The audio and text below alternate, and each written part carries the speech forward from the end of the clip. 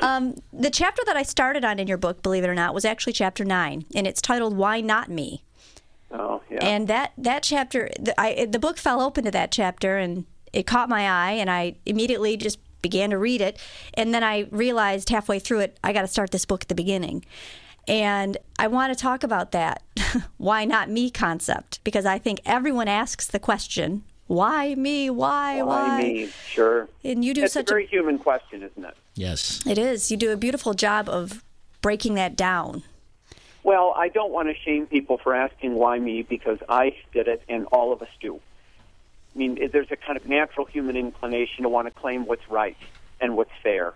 And it's built into us. It's built into the whole structure of the universe. So when we say why me, what we're really saying is what happened to me is not fair. I didn't deserve it. And fair enough. I mean, in one sense, that's true. Much of the bad that happens to us is not due to, say, consequences to our bad decision-making. Sometimes it is, but often it's because of a drunk driver or another irresponsible person, someone who does something, or the natural world that does something to us, So we can do that.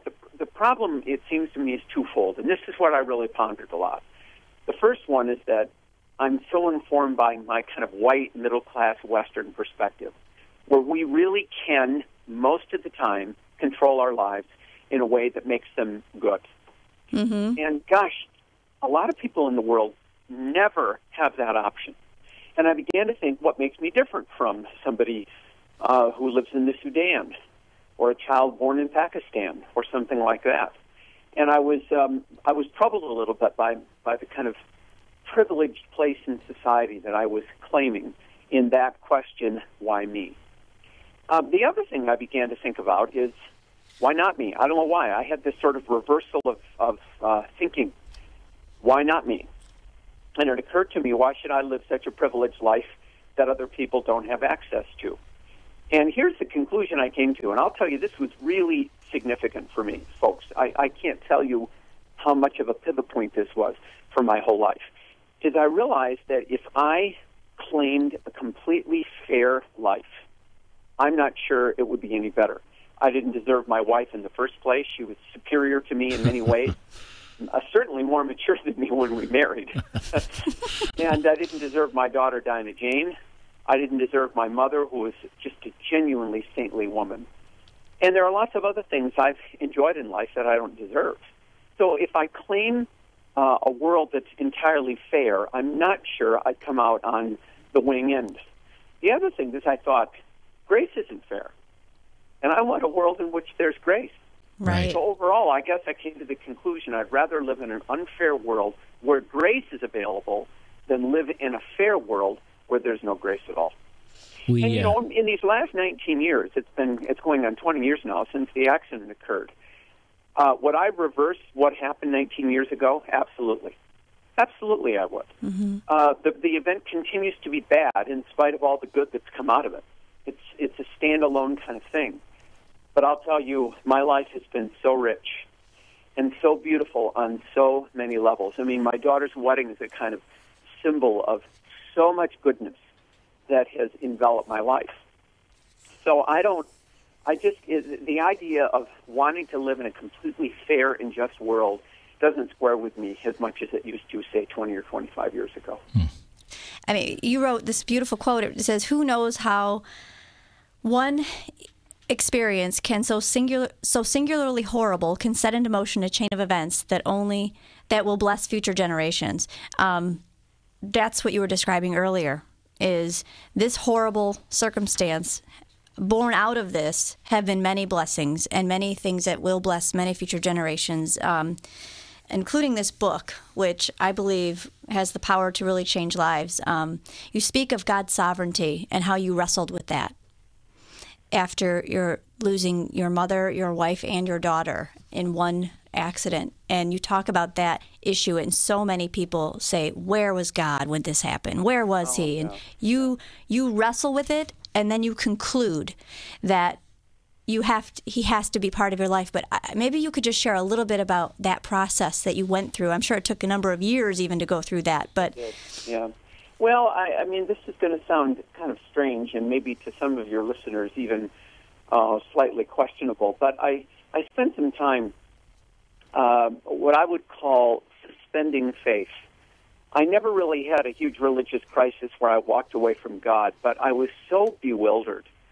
I mean, bewildered in a kind of deep, grief-stricken way, and confused. I just didn't understand how something like this could happen. I mean, of course, it happened, millions of times through the history of the world, but it happened to me, and that obviously changes your frame of reference. So I suspended faith for a while, and I thought about what the world would look like if there were no God at all. I mean, when we raise questions about God and say, how could you do this to me? This must prove that you don't exist. Then let's have God not exist and try that on for a while and ponder what life would look like if we had no God present at all. And two things came to me that were, again, very significant for my own kind of spiritual life and spiritual journey. The first one is that we need God even to make sense out of these experiences. I mean, why, for example, did I grieve so much? Why did I think that this thing was so singularly horrible and wrong? It requires some kind of overarching moral perspective, moral frame of reference. And take God out of the picture, it all becomes relative. And so that's the first thing I came to, is we probably need God more than we think we do. Or to put it kind of paradoxically, we need God in order to blame God. There you go. Okay. Yeah, without him, who do we go to? Yeah. Yeah, that's right.